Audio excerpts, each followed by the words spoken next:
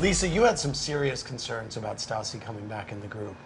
Well, it was a very difficult situation, and when she came to me, I thought for a moment, you know, this is really genuine. And I thought, you know what, maybe she's changed. And seeing you, I realize now it was disingenuous. I had your back. I wish I hadn't, to be honest.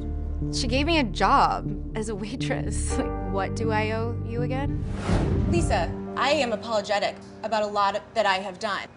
But that doesn't mean that every feeling that I have goes away. That doesn't mean that it's just I wholeheartedly am just in love with you. Well, I don't want you to be. Trust me, because the feeling's not mutual.